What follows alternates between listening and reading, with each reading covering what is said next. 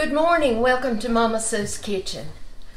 Today I'm going to share a crock pot recipe that you might have already had before, and it's cooler here in Alabama now. It's still in the 80s, but it's not in the triple digit, and I just want fall to come on. But you know what? We can eat soup year-round. It doesn't matter if it's hot outside because it's cool in our house. But today I am going to show you how I do my taco soup. That recipe is in volume 1. If you have volume 1, it's on page 15. And all you really do is dump some cans.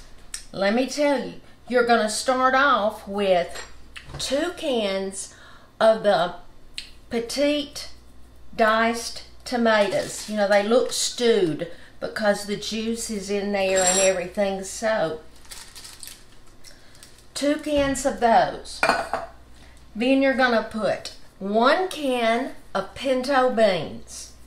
You just dump the whole can. You're not draining anything. 1 can of black beans.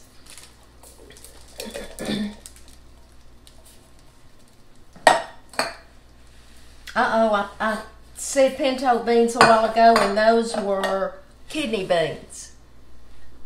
Now the pinto beans.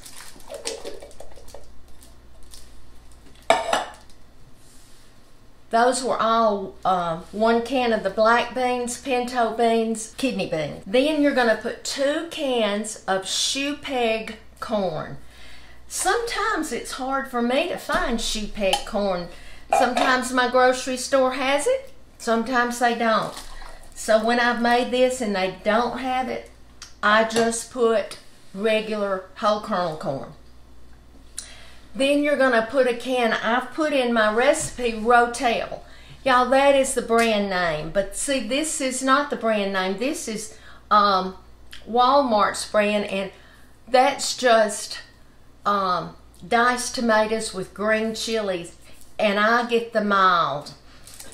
If you like it hotter, you don't have to get the mild. Then you're going to put 2 cups of water.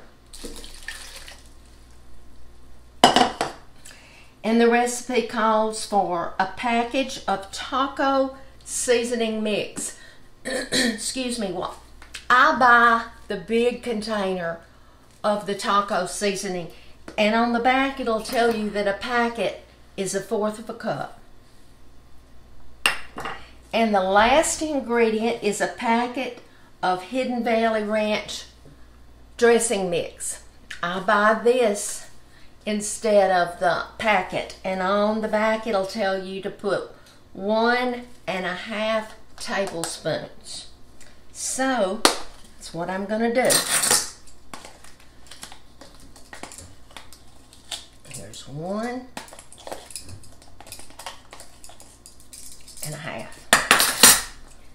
Now I'm going to just stir this around. If you want to cook this on top of your stove, on the stove eye, the recipe says to just simmer it, you know, bring it to a good heat and simmer it for an hour. Well, I don't want to have to worry about that, so I'm going to put this on low because I have some errands to run. I have to go, and I want to not have to worry about my food. So we're going to leave this, and when I get back and we're ready to eat it, I'll show you. Okay, welcome back. This taco soup has cooked on low for about 4½ hours, really. Like I said, you can cook it on your stove eye and just bring it to a boil and simmer it for about an hour. But my kitchen smells so good, and this is the taco soup. I've got it out of the crock pot, and what I'm going to do before when we're gonna eat it, Harold will put some sour cream on his, and I will put some grated cheese, and I like some avocado on mine also. But this makes a lot of taco soup. So I'll tell you what we do. We'll eat it tonight and we'll have leftovers another day. But then I will freeze the rest. And we'll have this another time later on. So that's what's so good about soup. I plan to, now that the weather, it's almost fall, and I plan to just share some soups periodically with you. So, you know, we all need new kinds of recipes that maybe we hadn't thought about in a while. So I'll be doing that too. Before I go, I want to thank y'all so much for your prayers for our daughter Amy. You know, we were just elated when we got the message that the mass pathology report came back that it was benign.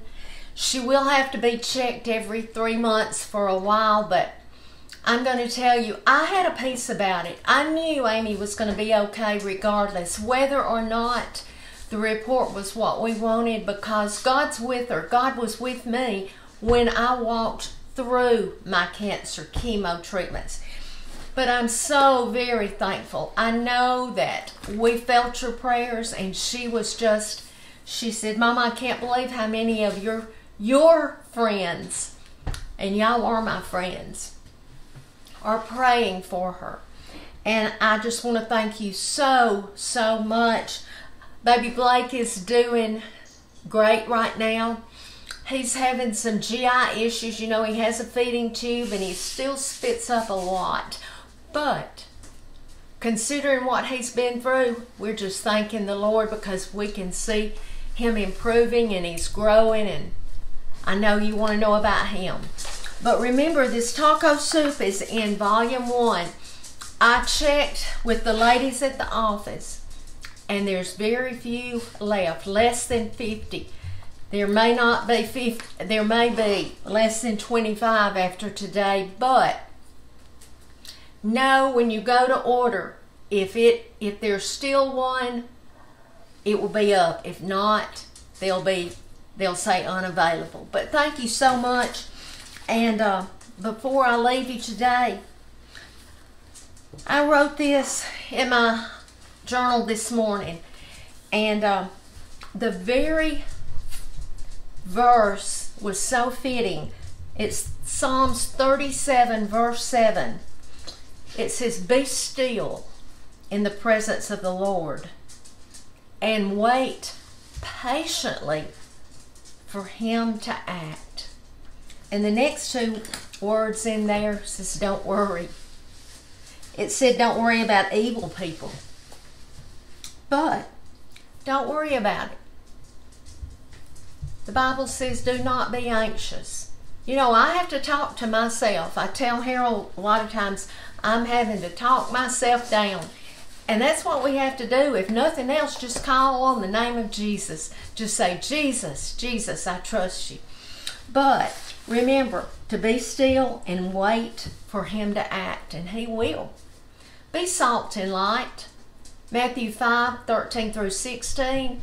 Let others see Jesus in you. Thank you so much for joining me. Go to YouTube. You can see it.